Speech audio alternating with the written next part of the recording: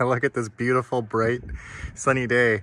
I have a few more days left here before I have to head back home. So, but don't let this bright, sunny day fool you, because it's minus 17 out. Okay, let's do some NABU stuff. If you guys want to play the new version of Game Man, yeah, I have it online. You can play it before watching the rest of this video. So just go to user area 1 on the A drive, and it's called Game 5. So there it is there. Yep. So Game 5. Boom. You can select up to 4 players, even though there's no score or really anything to do yet. But it's a demo and work in progress. Ooh.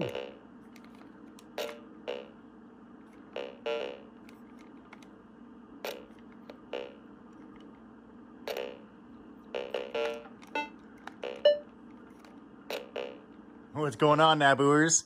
Well, as you can see, Game Man, yeah, has some additions and some changes. And what's kind of neat too is you can put it into 0 player mode right now and just hit play and use it as a screensaver if you just want to watch the asteroids bouncing around. So I learned a few things last night when I was modifying the code to work on the real hardware, because getting it to work on the metal was actually a little bit more difficult than I thought. MAME is pretty forgiving. I mean, you can throw burnt toast at MAME and it'll figure out how to render it. With the metal, things were a little bit difficult. And I was watching John's Basements video today and this morning, and it was kind of neat because he actually ran into a similar problem that I was having, which was about probing the VDP's interrupt to get the end of a scan so you can start coding before the next scan. And I was probing it rather than using one of the maskable interrupts on the NABU. Well, I couldn't seem to get it to synchronize. I couldn't figure out why. So what I ended up doing is using an actual interrupt. So I add the interrupt here, and here's my interrupt code. So what I end up doing before I back up the stack and save the stack is I always end up doing a build, and then I take a look at the list file to see, let's see, so it's my VDP. There we go. So we're looking inside of the ISR, and what I'll do is I'll look at all the different registers that are being used and figure out which registers I should be saving, okay? So an example for that would be like the keyboard input. So I have in NABULIB, there's a interrupt for the keyboard, which you'll see here, and I back up, I save these registers. I don't save, as you can see in here, IX, right? Because it's not being used, but these ones are being used. And if we look at the HCCA RX interrupt, you'll see I'm only saving 3 of them because only these 3 registers are being used. And I check that when I compile. So in the ISR for the VDP, all of these registers are being used essentially because there's a lot going on. Now, I'm calling this function to set the sprite, which is going, so it's leaving it's leaving this this function and calling another function. It's not a bad idea to do that because my code base will be smaller, but it'll be quicker if I inline these. And if I inline these, which means that they run, all the code will be duplicated, then it'll be faster, use up more memory. And that's always one of the the considerations you have to take as a programmer, because a lot of people look at code and they think to themselves, well, this looks ugly. I mean, why isn't this in a loop? Look at this. This can clearly be a for loop. You're right, it could, but it's too slow to be a for loop. It's way faster to do it this way, to inline them. And the reason for that is because the setup for the for loop, obtaining all of the the values for each variable have to be set up in the for loop. This all happens in assembler, right, behind the scenes. So it's much quicker, but uses more RAM to inline and unwrap a for loop. And we know that these are going to be static. There's always going to be 6 rocks, right? And there's always going to be no more than 4 players. And we could see how many players are currently selected, right? So let's go over how the VDP renders and how this works with an interrupt. I created a function inside of NABULIB where you can assign a VDP ISR, okay? And that is in the VDP, here we go, add the ISR, okay? And in here, it will add the interrupt mask for you. It'll enable the interrupt on the VDP, on the TMS99, and you will instantly start getting interrupts on your interrupt handler that you passed it. That's right in here. When you're done your program, you can remove the ISR, which you're going to need to do, especially if you're going to be switching to, let's say, a text mode for a menu or something. Now, in the loop, I process the players, and then I check the VDP status, which I have set as a volatile variable. Okay, now volatile, for any non-programmers out there, the way the C compiler, well, most compilers that have volatile flags, so what that means is another process or another interrupt going to occur, which is going to need to read that variable. And the reason for that is, let's say we're processing a variable. Let's go to something like here. As you can see, we're using YDIR.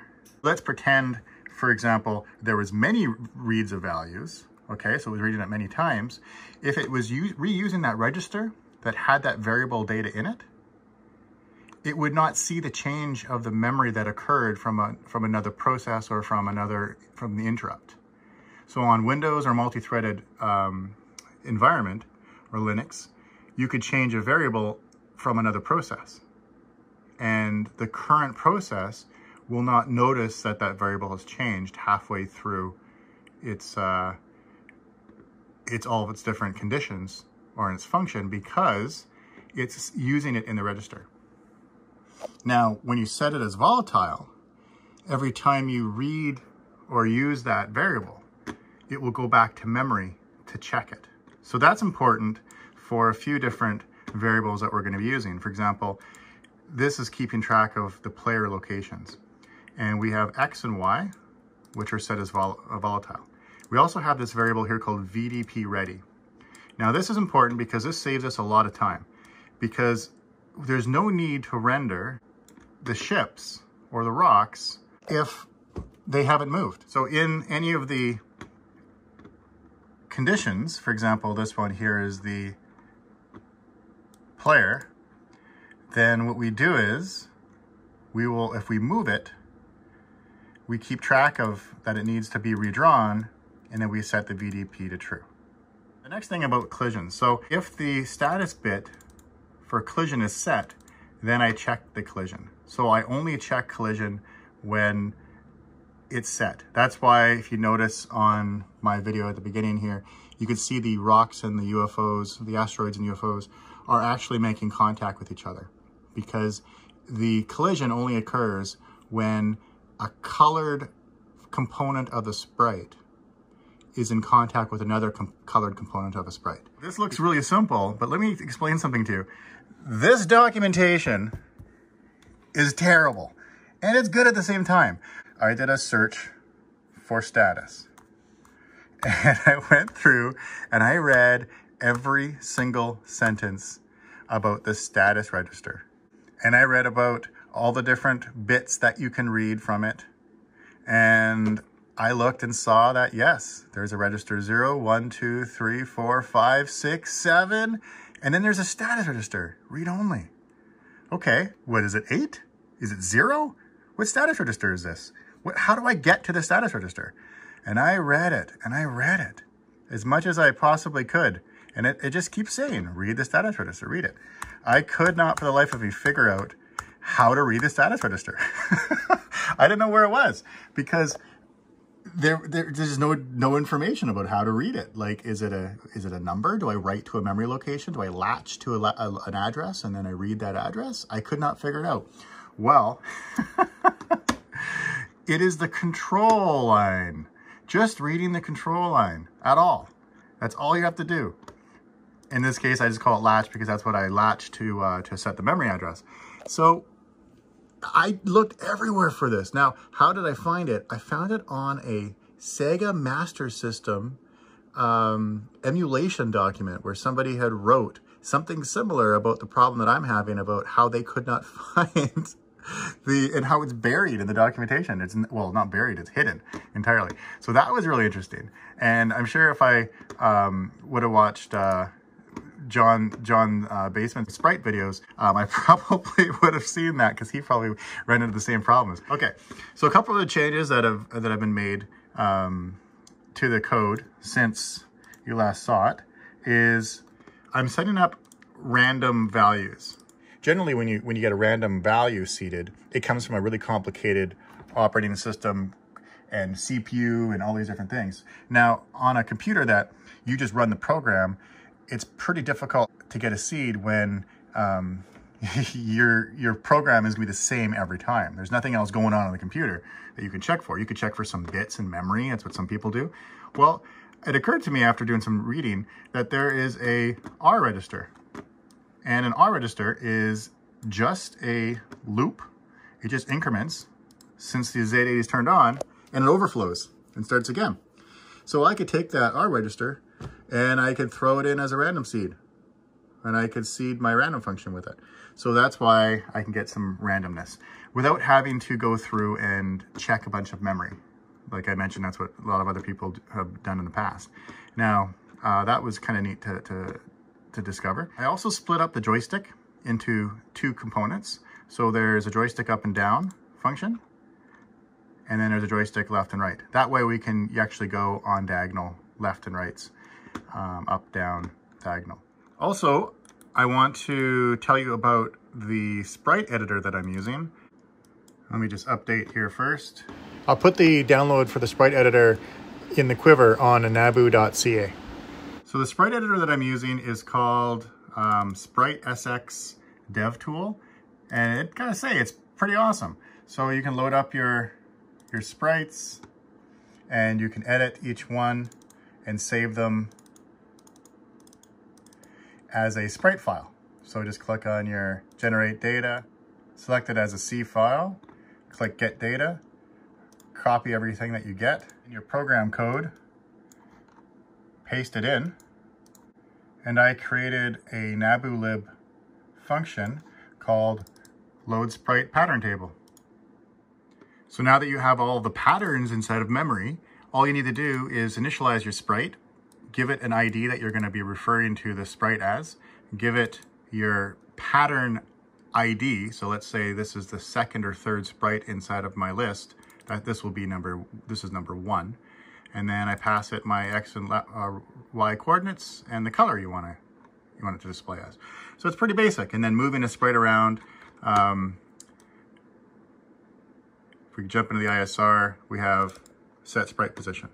And if you take a look at the header file on NABULIB, you will also notice a bunch of other sprite commands. So there's information in here about how to add an ISR, and then you jump down a little further, and then we get into the sprite commands right here. So you can disable a sprite, which will hide it, add the pattern table, initialize a sprite. Again, there's information and manual written for all of it. Set the sprite color, set the sprite position. You can set the sprite position and color. You can get the position of the sprite, and that's all you need to do. So a sprite is pretty basic. If a sprite has an ID of 0, it'll overlay on top of a sprite that has an ID of, say, 6 or 7. When the sprite pattern is loaded, it could be one of two sizes, 8 by 8 or 16 by 16. If multiplication is turned on, which is a scalar inside of the VDP, then it'll output a 16 by 16 from an 8 by 8, or a 32 by 32 if it's a 16 by 16. The attribute table is really how you reference a pattern and you put that pattern onto the screen. So an attribute table takes a first byte as the vertical position, the second byte is a horizontal position, the third byte is the name, which is essentially is the pattern ID. So let's say the UFO is pattern ID number 1. In the pattern table, this will be a number 1. Then you have the color here. So the first 4 bits of the color is the actual color. And then you have, these are unused. And then you have this, something called an early clock bit. Interesting thing about that bit is it shifts the X value by 31. So the reason for that is there's a border around the screen and you can hide sprites behind the border. So because the resolution is 255 pixels, if you set this magic bit here, you can take a sprite and it'll offset it by 32 pixels and it'll hide, you can hide it in the corner. And lastly, if you made it this far through my long video, let me tell you something else I learned, which I thought was really interesting. When you initialize the sprite table, you only initialize the sprites you're going to use. Therefore, every other byte in the sprite table is going to have a 0 name in it, and a 0 for both positions, and a 0 clock bit, which means it's going to sit in the upper left visible region with no pattern, or the very first pattern that you provided. Because if you provide a 0 pattern to the when you load the sprite data in, then you're going to have a whole bunch of these 0 pattern sprites up in the top corner, because the default value of 32 of these is going to be all zeros. So what I ended up having to do is a disable sprite command. And what disable sprite will do is it'll move the Y coordinate to the bottom left of the screen. It'll move the X coordinate to the far left, and it'll set that bit so it subtracts this by minus 32, so it's down in the corner off to the side. It also sets the sprite that's going to be displayed as a 0. And inside of my sprite list, my first sprite is completely blank. This is because when I went to run the program the first couple times when I was experimenting with the collision was always on and I couldn't figure it out. Well, it's because all the sprites that were uninitialized had an ID of 0. They were all off in the top of the screen and they were all colliding with each other. Okay, so I had to create an empty sprite so that its default value is empty of sprite number 0 so they don't collide. Then I just hit it off the bottom of the screen, because the other thing is a couple people had noticed that when they saw the first demo I had posted, asteroids got to the top up here, they would act as if a sprite had been there, even though there was only one asteroid up there.